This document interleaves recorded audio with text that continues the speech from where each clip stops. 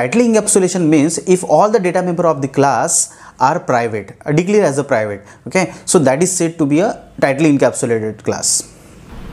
Okay, so you are saying all data members which we declare a private is considered as a tightly encapsulation. So how can we access a private data member outside a class?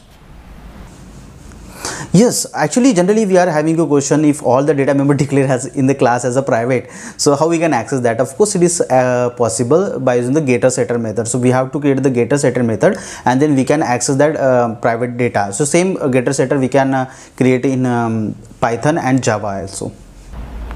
Why we should go for an inheritance? If you want to extend the properties of parent class into a child class, is called as inheritance. Okay, so for example, we have a parent class and parent class is having some data like cash, gold, and having a method like public void properties. I want to avail that into a child class. I want to